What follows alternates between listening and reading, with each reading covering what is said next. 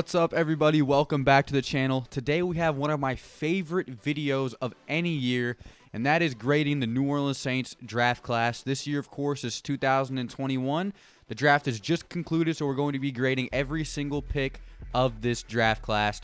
After today, we'll be going over all of our undrafted free agents, as I'm sure you guys are so excited to talk about. We'll be doing half of them tomorrow and half of them the day after. But today, the draft, these picks will be graded off of 3 categories: potential, need, and value. Value is just if we got them at the right pick, if that makes any sense. So, of course, we're going to go with the first pick of the draft. That is round 1, pick 28, where the New Orleans Saints selected defensive end Payton Turner. Now, I'll say it again. The Saints did not go by position of need here. It seems like Payton Turner was very high on their draft board, and they took him where they believed was good value.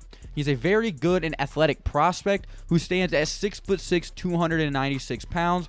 He is the same similar build as Cameron Jordan, which the Saints absolutely love. They love their big defensive ends. In 36 games over 4 seasons, Payton Turner had 114 total tackles, 23.5 tackles for loss, 9.5 sacks, and an interception as well. So, what's the grade? Here comes potential. In this department, he gets an A+. This player can be absolutely fantastic and has all the intangibles to be one of the league's best. I'm really interested to see how the Saints develop him. When it comes to need, I'm going to give this pick a solid C+. The Saints absolutely did not need to draft a defensive end in the first round. It was definitely a necessity deeper in the draft, but first-round talent should have been placed at cornerback or even wide receiver. Like, those were 2 bigger needs than defensive end here. The plus comes from the fact that he can play anywhere on the defensive line, and the fact that we did lose Trey Hendrickson. He wasn't a necessity, but he has his place on the team.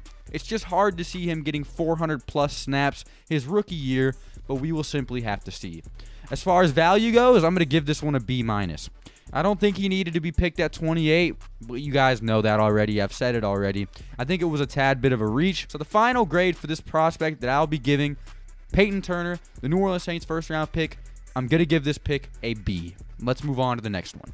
Round 2, pick 60 is the next one we got. The New Orleans Saints selected linebacker Pete Werner. The Saints desperately needed a linebacker, and Pete Werner was the one to answer that call. In 39 games over 4 seasons, Pete Werner had 185 total tackles, 16 tackles for loss, 4 sacks, and 13 passes defended. He is above average and in coverage and fits the Saints' needs to a T. Let's go ahead and look at his potential. Here, I gave him a B+. Pete moved extremely well during his pro day, but that movement wasn't really shown in his 39 games at Ohio State. He is 6'3", 238 pounds, so he isn't huge and shouldn't be struggling in that manner. He needs to learn how to transfer his speed into pads. I think potential, he has a really high ceiling, but a really low floor, so I'm going to give him a B+. Need. I'm going to give Pete Werner an A+. The Saints lost both Kawaan Alexander and Alex Anzalone this offseason, so linebacker was an absolute need. He should start ASAP next to Demario Davis. Value. Some people think there were better linebackers here, so it's up in the air. I'm going to give value a B for Pete Werner. Final grade, I'm going to give this an A-. I think he was a great pick for the New Orleans Saints. He fits their system very well. He fits their scheme. We needed him desperately, and he's going to be a day 1 starter. A- for Pete Werner. Let's move on to the next pick. The next pick, with the 76th pick in the 2021 NFL Draft, the New Orleans Saints traded up to snag Paulson Adebo. This was an awesome pick, my favorite of the draft by far, and that's probably a shared opinion among many Saints fans. It was worth the trade up when it comes to the on paper, but we have to see if it will translate into actual NFL play. Let's get to grading. Potential, A++. Paulson Adebo has probably the most insane ball skills I've ever seen coming from a college prospect at corner. He had 34 passes defended over 22 games, which sounds literally ridiculous, but it's true. He has strong football instincts. He has an extreme ball hawk personality, just an all-around fantastic player. The thing here, he is an extremely raw prospect, and I say that as literally as I can. He's very, very raw. The negatives he does have, like his ability to get beat, can be fixed, so his development process is critical. He may or may not start day 1, but either way will become an essential piece to this New Orleans Saints defense at some point in time. Need, A+. Don't even need to go over this. The Saints desperately needed a corner. Value, A+. Paulson Adebo was projected to be a first-round pick in 2019 before sitting out of the 2020 season due to COVID concerns. We got him in the 3rd round. That's all I need to say about that. Grade, A+.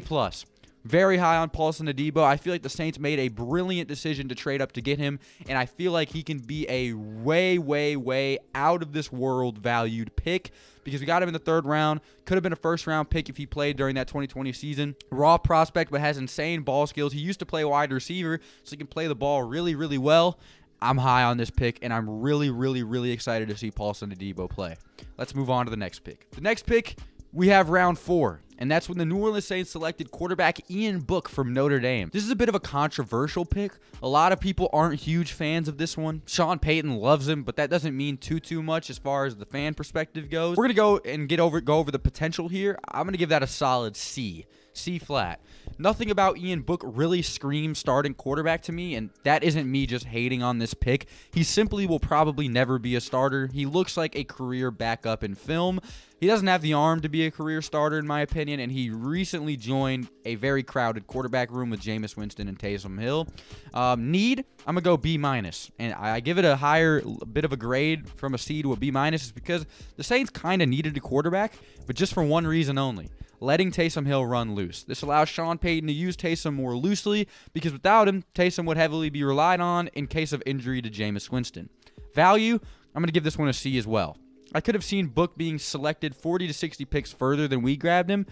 So for overall grade, I'm going to give this a C. Not the biggest fan of the Ian Book pick, but I do think it has its place. It's a bit necessary. The Saints needed another quarterback. So, yeah, I'm going to give this a C. Let's move on to the next pick. The next pick, in round 6, the New Orleans Saints took offensive tackle Landon Young. Don't think I dislike offensive linemen here, but I'm not going to go tier by tier with Landon like I've done with everyone else because for offensive line, it's pretty cut and dry in my opinion. It's either you're good or you're not, and I think he's good. We have Ryan Ramczyk and Teron Armstead who don't have super long on their contracts left, and God forbid we lose one of them, we're going to need someone to have to fill in that spot. He started 30 games in the SEC. He was actually one of the best linemen in pass and run blocking last year. 4th in pass, 10th in run blocking. So that's a very good metric right there. I'm going to give this pick an A. Very good value for a very good depth player. Awesome pick. This player could definitely be a starting offensive lineman in the NFL one day. Look for that to be happening. The Saints love grabbing really good offensive linemen late in the draft. So I'm excited about this pick. Let's move on to the final one. Final pick of the 2021 NFL Draft. The Saints did something Saints fans were calling for them to do. They drafted a wide receiver, and they picked wide receiver Kawaan Baker. Kawaan Baker is an interesting prospect. The Saints needed a good, speedy slot wide receiver outside of Deontay Harris, who would have had his bill full being an all-pro returner and a full-time slot receiver, and Kawaan fits this bill. At 6'1", 215, Kawaan ran a 4.41 40-yard dash. In 10 games, he had 51 receptions for 659 yards and 8 touchdowns. He also averaged 7.1 yards after contact and forced 16 missed tackles last season. Potential, I'll give this one an A-. If he fixes his hands, he can be a really good pickup. He's quick, can make people miss. He just drops a good bit of passes. Value, I'm going to give this one a B. I'm neutral here. He was a 7th round pick. There isn't a ton of crazy value there, so B I feel like is a pretty fair ranking. Need, I'm going to give this an A. I don't think he will be better than Deontay Harris, but he is another camp body that will battle for a position that the New Orleans Saints desperately need. So for Kawaan Baker, I'm going to go ahead and give him a B+.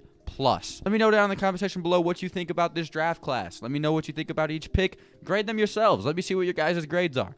Thank you so much for watching. I'll be going over undrafted free agents tomorrow, and look for a stream coming soon. Just got to find time for it, but I promise you I'll be in a stream to hang out with you guys. Thank you so much for watching. I'll see you boys in the next one.